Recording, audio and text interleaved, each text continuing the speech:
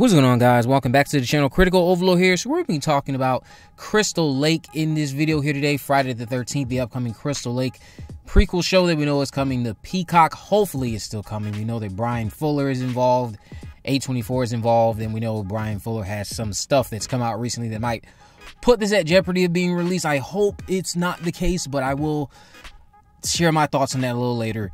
I'm mostly going to be talking about, giving some clarity on Adrienne King's role in the show, not who she's playing, but more so some specifics about who is writing one of the episodes that she's in. Someone you've heard about being participated in the show previously, I will say. And I will share some other tidbits that I know have been out there about Crystal Lake, just as a refresher to you guys as to what we could expect plot-wise for the show. Now, Adrienne King has now been recorded saying that Crystal Lake is coming in 2024. But I do want to say that this was right before the writer's strike, this audio that's now been released. Shout out to Happy Horror Time for providing us with this information. We know Adrienne is supposed to return to the Friday the 13th series in the upcoming Crystal Lake prequel show. I'll give some tidbits on that in a second. King went on in this clip about how Bryan Fuller has always been a fan of Friday the 13th, or how he's had this passion for the series, as well as Mrs. Voorhees. She called him a pit bull with a gorgeous smile because he just would go after what he wanted. King wouldn't say if she's playing Alice, but recognized how they have to be realistic about this being a prequel, so the chances of her playing Alice seem slim from my perspective. Now, what she did not rule out, she didn't rule out the possibility that she could be playing Mrs. Voorhees, because I'm now starting to think, okay, maybe there's a very strong chance she is going to be our Mrs. Voorhees.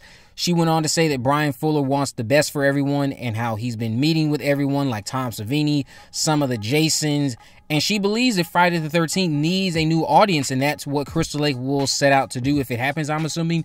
She says the characters are so rich and magnificent, and she's excited about it. Certain fans will love it and will be eager for every episode as the show is airing, as it should be. I should not be watching the show and then as each episode is ending, I couldn't care less about what comes next week. The Idol. Kevin Williamson is writing Adrienne's episode as well. So for those of you who remember, Kevin Williamson is going to be writing an episode for Crystal Lake. Now you know that he's writing one of Adrienne's episodes. She did say that he's writing the episode that she's in, and then I'm like, wait, hold up. I hope you aren't just in one episode. Then I went, she can't be in just one episode because it's a recurring role from what we've heard in the past, unless that's changed.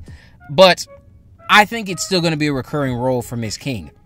But now we know, or have an idea of what Kevin Williamson is doing. He's writing one of the episodes that she is in. That's not really giving us too much, but it's something. It's something that we have now that the strike is over. Granted, again, this was recorded before the strikes, and it's now just being able to be released since the strikes are over.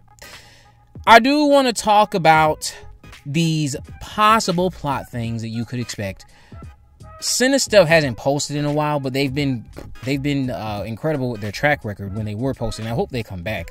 But Cinestuff put out last November that some of the other stuff. Now, if you remember, also Cinestuff was the one who had told us Crystal Lake was coming basically before it got announced, and then it got announced.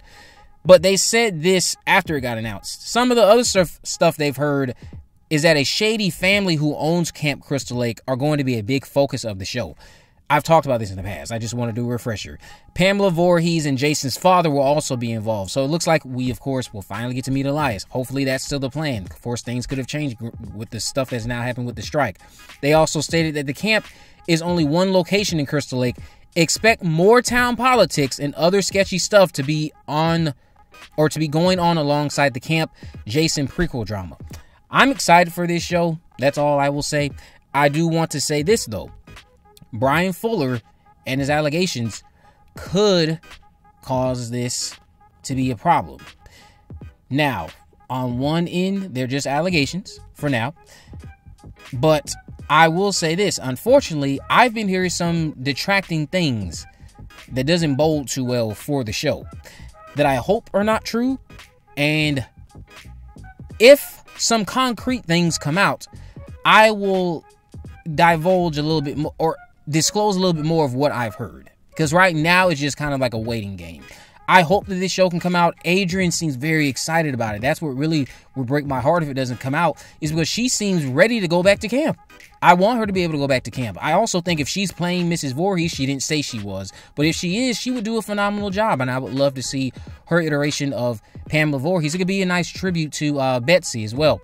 But let me know what you guys think about this down in the comment section below. I'll leave a link to the Happy Horror Times clip in the description so you guys can listen to them. They are a very good podcast.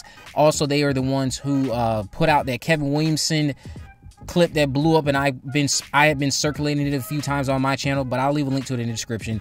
If you haven't already, of course, make sure you subscribe, turn on post notifications, and there's a video in the description. I'll have links on my social media accounts. I'm on Facebook, Twitter, and Instagram.